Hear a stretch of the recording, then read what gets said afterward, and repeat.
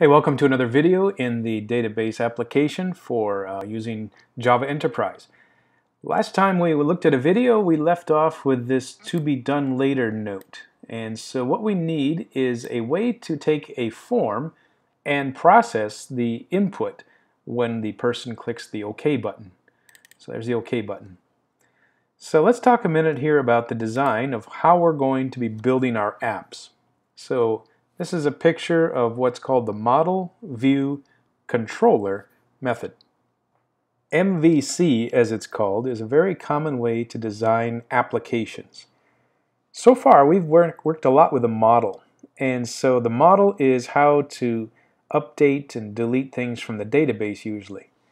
And then we've just started working with the view by creating an input form. So now, when the person clicks the Submit button, where does that command get programmed? That's in the controller.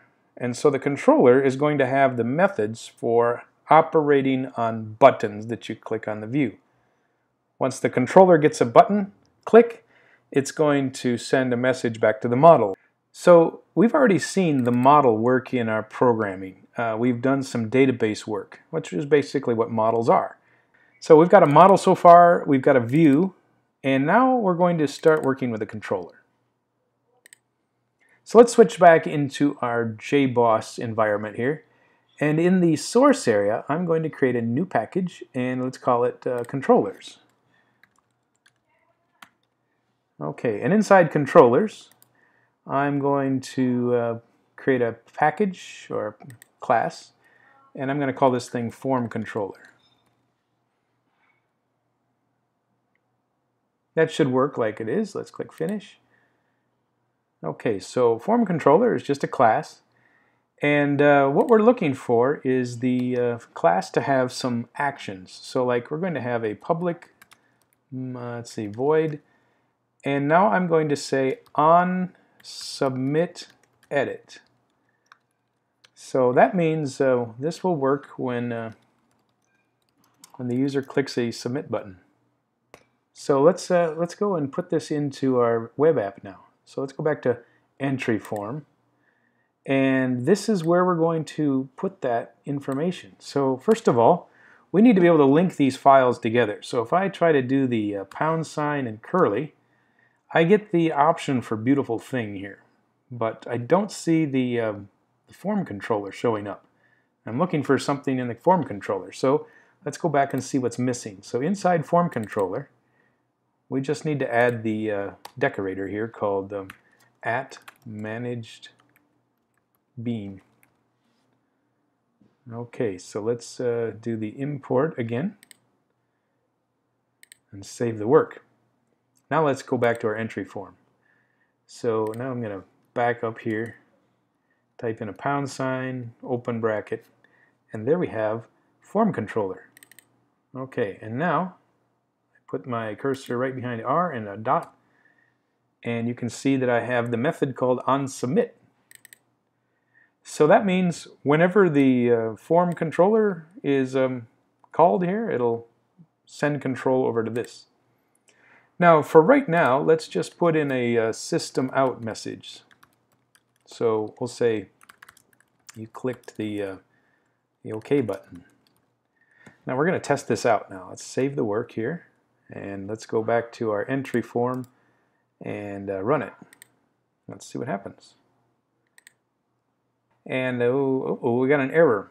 Let's see if we can interpret this error. It says here something's wrong on the entry form, and it says unable to create a managed bean from beautiful thing.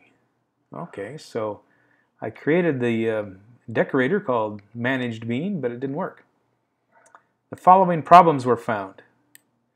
It says the managed bean, let's see, it should have, it doesn't declare a no argument constructor.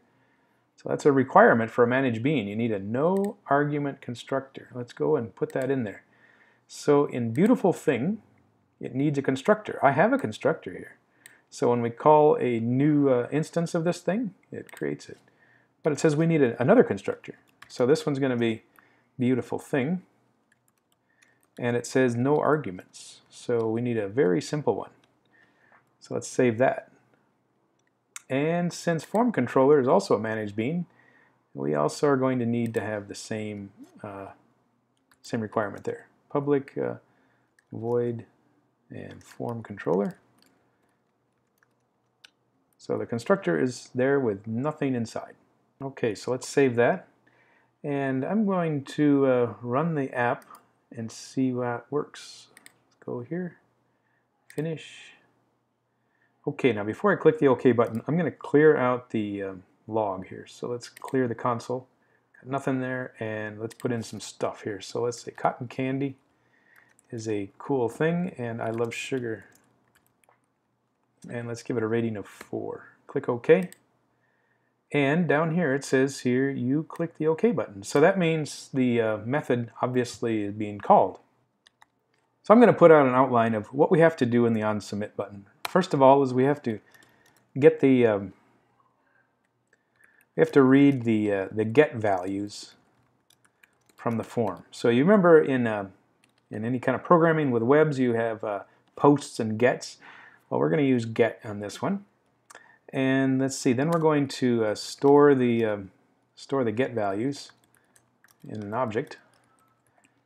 And then we're going to put the get values into a new web page, into a response page, we'll call it.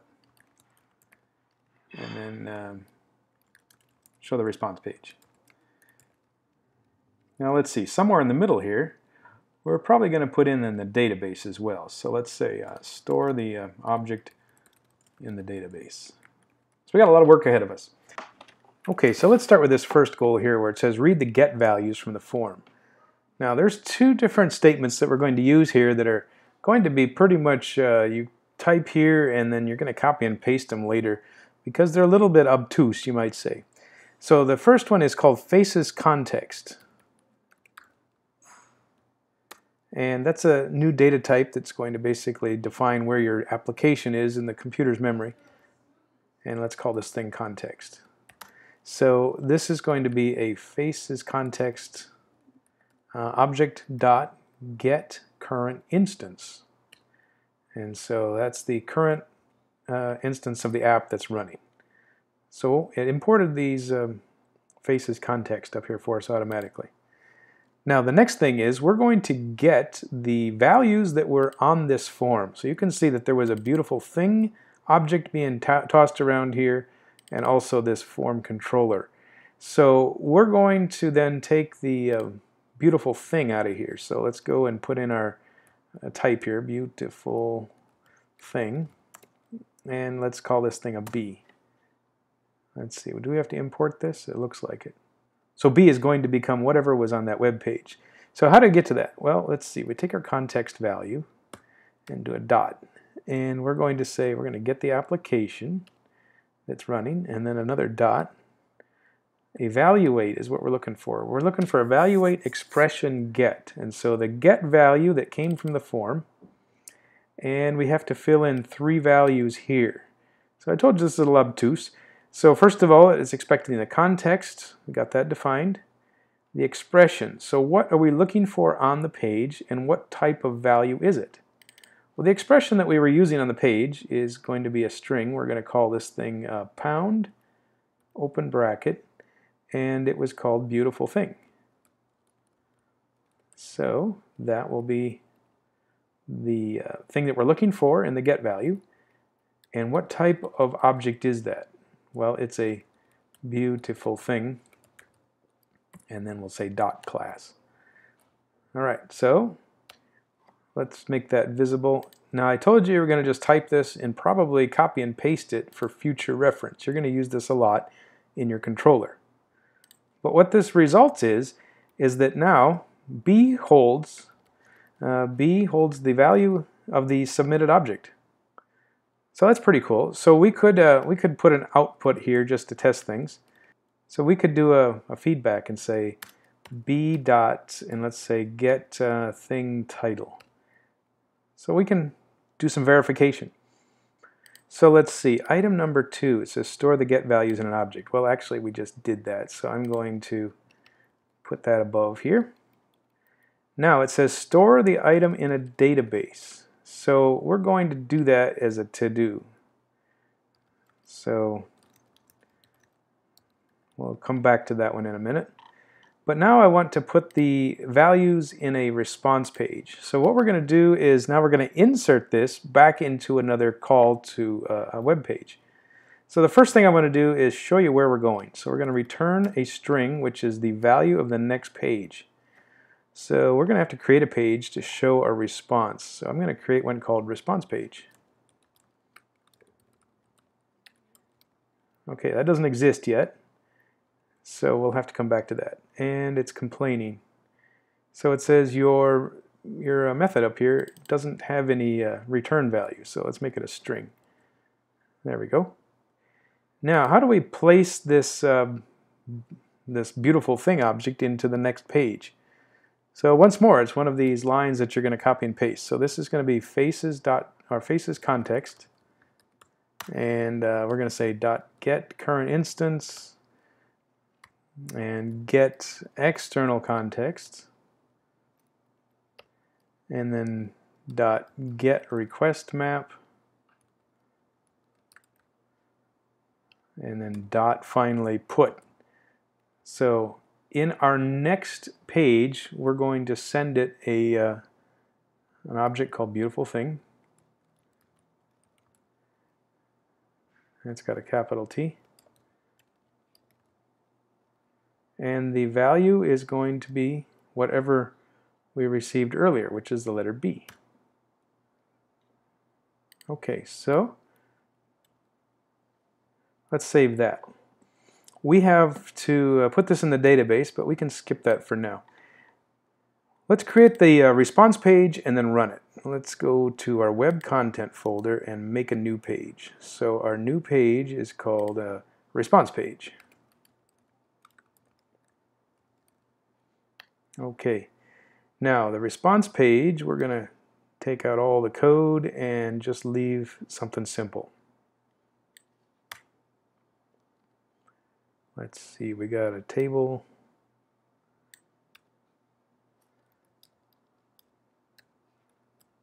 Okay, there's a good start. So our response page is going to be just what we typed. We'll echo it back. And we're going to say H, and this time we're going to put in output, I think it's called, output label. So, and the value, we're going to say the beautiful thing dot title. How about? I think it's called title. It's called thing title.